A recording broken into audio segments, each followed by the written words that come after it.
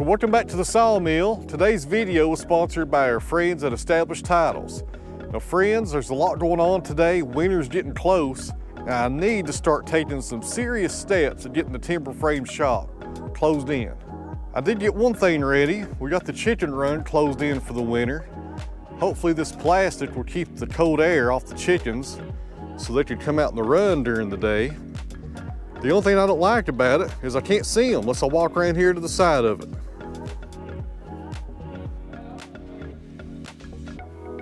So a lot of you guys have been asking on the shop how we're going to insulate the ceiling. Well, that's what we're going to work on today. So stand by and we'll show you guys what I got in mind.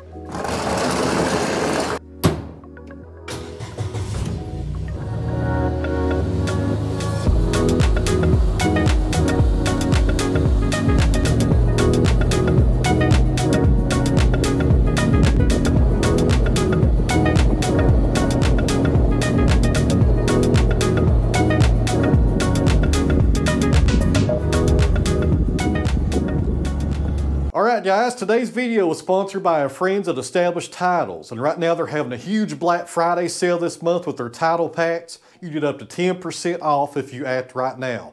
There's a link down below to their website. Be sure to use my code OUTOFTHEWOODS at checkout to get 10% off. Established Titles is a fun and novel way to preserve the natural woodlands of Scotland while helping global reforestation efforts. It is a project based on a historic Scottish custom, where landowners are referred to as lards or lords and ladies in English.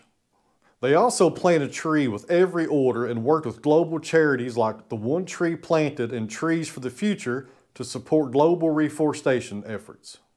Right now, the first 200 people purchasing the title pack using my link will effectively be next to my plot or within walking distance. So for those of you that act right now, we can build our own little out of the woods kingdom in Scotland. This title pack also makes a great last minute gift because it gives you the title of a lord or a lady that you can use on your airplane tickets, your credit cards, or even your dating profiles. Now this title pack gives you at least 1 square foot of land on a private estate in Scotland with your plot number, and you also get a certificate.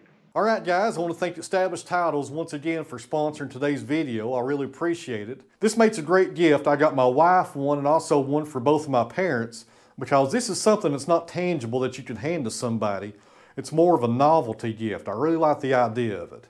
So guys, once again, if you support my sponsors, it helps keep me here at the Sawmill making videos for you guys. Now let's get back to the video. Alright guys, we're down here in the timber frame, and I'm not sure if I showed this on camera. I did finish this wall the other day. I got my hand saws hung right there, and I ran out of shiplap on this wall. We'll finish that here in a few weeks, as soon as I get some more pine to run through the kiln. What I've been working on is the ceiling in here, and that's what I came up with. I was going to do shiplap up here, but I thought that would take forever. I found a local contractor who takes down old barns and recycles the lumber, and he sold me enough tin to do my ceiling at a pretty good price actually. Let me get on the ladder and show you guys what I'm doing.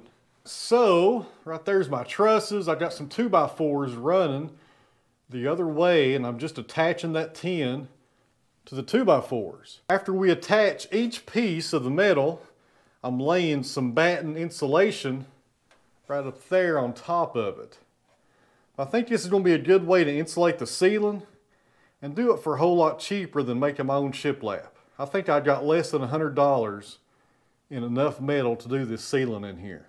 And as far as area goes, this part of the timber frame is 15 by 30. So that's pretty good right there. Less than $100. Probably another $200 or $300 for insulation though to lay on top of it to get the ceiling done and insulated. Not too bad. And right here, friends, is my secret weapon on how I'm doing this by myself. That's a metal roofing gun. I got that at Harbor Freight for about $100. And that does really well at attaching this metal. I was trying to use metal screws to install it, but by me being here by myself, trying to hold it up with one hand and have the driver in the other hand, it just wasn't going to happen. That gun right there makes it a lot easier. And out here is all the metal that we bought. And right there we have the hatefullest cat on YouTube, Mama Cat. Hello, Mama. That's a shocker. She's getting away from the camera as usual. But that was a really good value, friends. I looked all over Facebook for this stuff and I found a guy who is selling it. And I got that stuff for $2 a sheet. That's a pretty good deal around here. A lot of people were wanting 20 bucks for it. While we're outside, let me give you guys another update here in the shop. And I know, I need a haircut. I'll probably go tomorrow and get one. I'm starting to look like a hippie. Thanks for noticing. A lot of people have been asking about the soffits and the light coming in the shop. Well, we finally started covering that up. I got some metal starting right there. As you can see it, I got one more piece left to put on. But that's going to close in the soffits on both sides. And over here, I came up one piece of metal short from finishing the siding, but I think I got a really nice piece of cedar we'll put above the door. Before you guys explode in the comment section, I know what you're thinking. This is R19 4 walls, but it was left over out of insulating the walls in here in the tool room, and I need to use it for something, so I'm gonna put it in the ceiling. After we run out of this stuff though, the rest of it will probably be R30 if I can find it. Having a hard time finding insulation right now.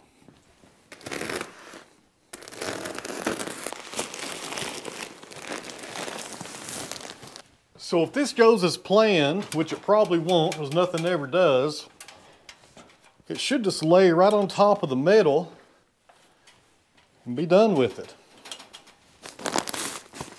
I'm sure I'll have some trouble with something.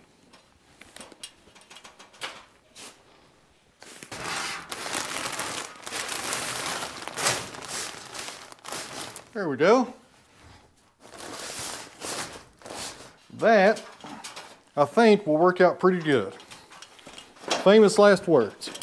For a lot of you guys out there that are building your own shop, this is a pretty good way of finishing the inside. This recycled barn tin or barn metal, whatever you want to call it, pretty cheap, and I think it looks pretty good.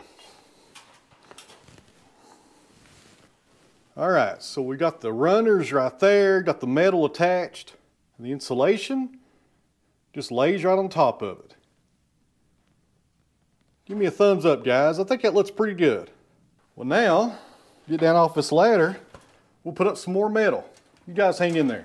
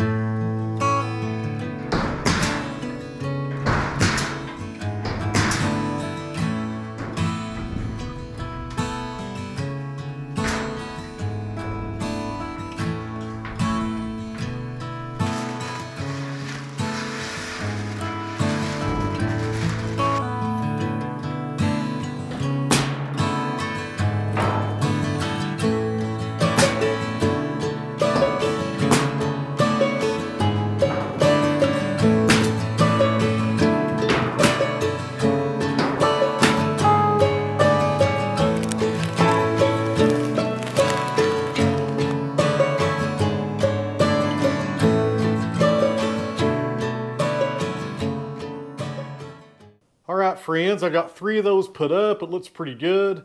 I need to put up some more runners though, because I'm out of room, I guess, as far as my runners go.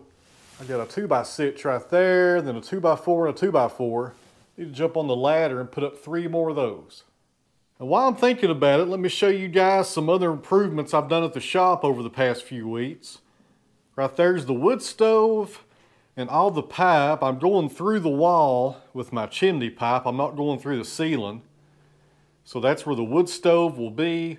I got some more insulation coming to finish up this wall, and then we'll close that in. It should be here hopefully by the end of the week. And I put another lumber rack in right there, just like I did in the woodworking area, or the or the hand tool area. That sounds a lot better, over in the other room. And something very important, guys, if you have a concrete floor, make sure your lumber is stored off the concrete. I used some 2x4s and some plywood to make a base right there at the bottom. And that keeps the moisture in the concrete wicking up into your lumber, because your wood will absorb that moisture, friends. You don't want that. But this is a really nice little lumber storage area. I need to build probably 2 more of these. Got yellow poplar right there, pine, and some red cedar. All right, one more thing. We're in the molder room now. Right there's the molder. Look over that mess right there. I put some metal, or that barn tin rather, on this wall to cover up the OSB. It looks pretty good, but I'm going to trim it out in red cedar to make it look even better. So before it gets too dark outside, I need to cut one more piece of metal to width to finish up that wall. That way tonight, when I get sick and tired of working on this ceiling, which isn't going to be very long, that ladder's getting old, we can work on that wall and go ahead and run some cedar through the molder and finish out the trim. All right, so the width needs to be, and it don't have to be perfect, 18 inches. And the reason it doesn't have to be perfect is because this edge right here will be covered with a piece of cedar. Now, every time I use this tool on the channel, people ask me about it. This is a Makita. I think it's called a nibbler. Makita makes it. And guys, I bought this on Amazon. When me and Dad started putting this metal siding on this building, we didn't have this tool. And we was doing it all by hand, and it took forever. If you're going to do a lot of sheet metal work, get this tool and thank me later, because it's expensive. I think it was about $350. And they do have a cordless option, but I went with the corded one because I didn't have any Makita batteries. So that's the reason I went with that, but I would buy it again, guys. It's a very good tool. If you're interested in it, there's an Amazon link down below to my little affiliate store. You can go check it out, but it's a very good tool. People always ask me about it. It also helps to have it plugged up. My goodness.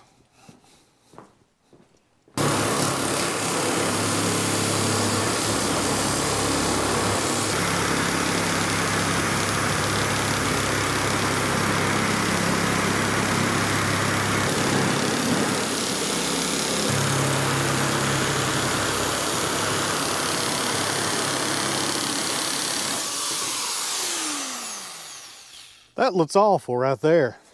That's the worst cut I've ever made with this thing. I stopped cutting like 3 times to move the camera around, and every time I went back to cutting, it kind of went sideways with me there. It looks terrible. Go ahead and put this up and see how it looks. Hopefully my measurement was right. Keyword is hope.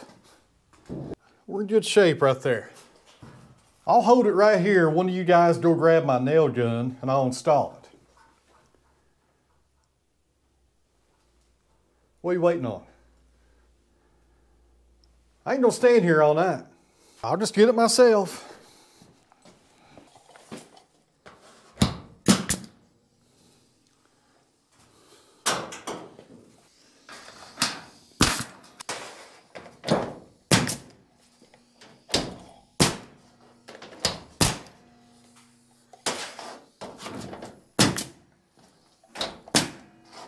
Not bad for $100.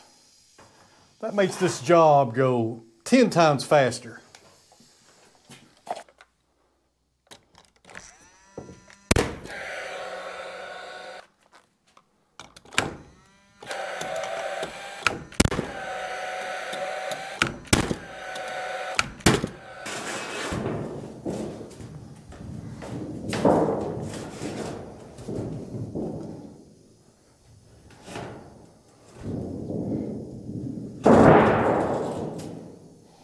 Man, my ladder is in the wrong place. Huh. My goodness.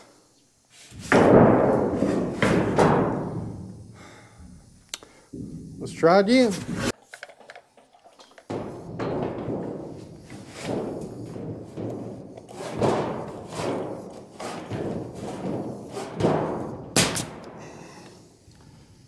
All right, that'll buy me a little time.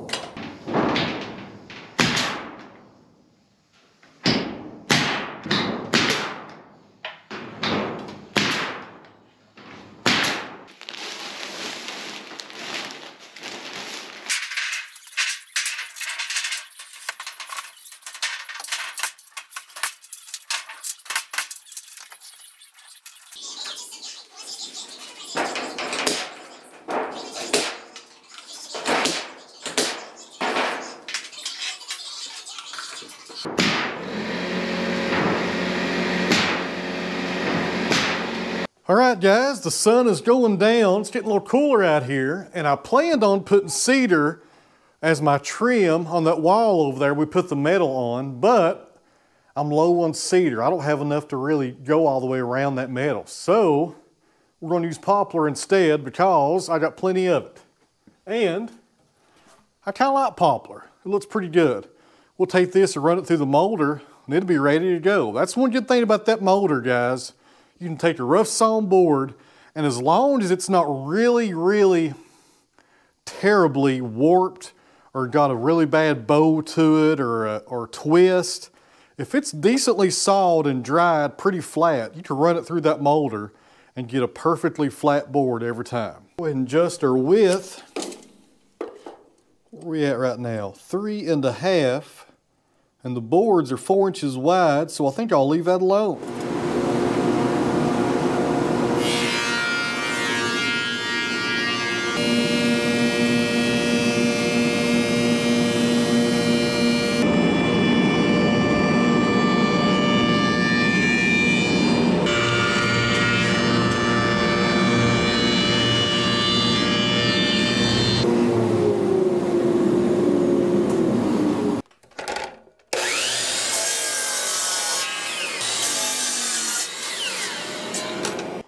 Tell you what, guys, this shop is a complete mess. I need to do better. My lumber is not long enough to do the entire wall here with one piece. So I'm going to have 2 pieces, but I'm going to put my break toward the bottom because I'm going to have a workbench against this wall and you won't see it. So if I did it up there, you guys would notice it and point it out in every video. So we're going to put it down here so nobody sees it.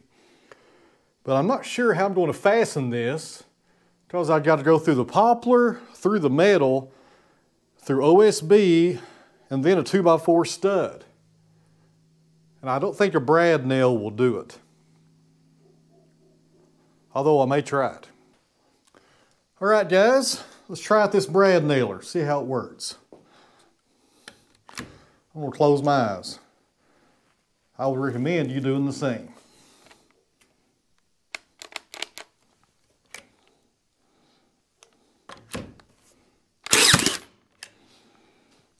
Huh, it worked. It kind of surprised me. I didn't think it would go through all those different layers. Huh, let's try one more. Yeah, that one didn't go all the way in. It's sticking out about 1/8 of an inch, but it's not too bad. So pretty good progress today, friends. Today's Monday. I'm going to try to work on the shop every day this week and do some sawmilling.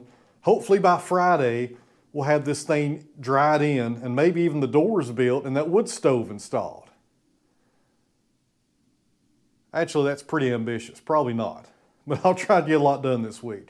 Thanks for watching, guys. We'll see you back here tomorrow on the next video.